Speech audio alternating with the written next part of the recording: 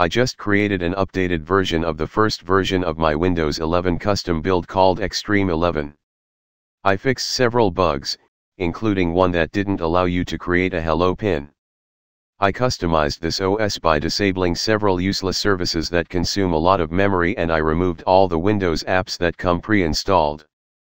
You will see them in the Start menu, but they are not installed, and if you click them, then they will get installed, so the only thing that you need to do is unpin them.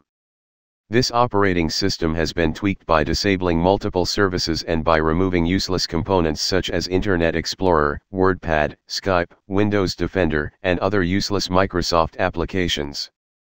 If you want an updated Windows 11 that is bloatware-free and is extremely fast, then your search has come to an end. I installed this OS in a virtual machine, with only 4 GB of RAM and 4 cores of an Intel i7 9th Gen processor, installed in a regular 5400 RPM HDD. I will leave the download link in the description, and if you like this video and want more videos like this, please subscribe to my channel.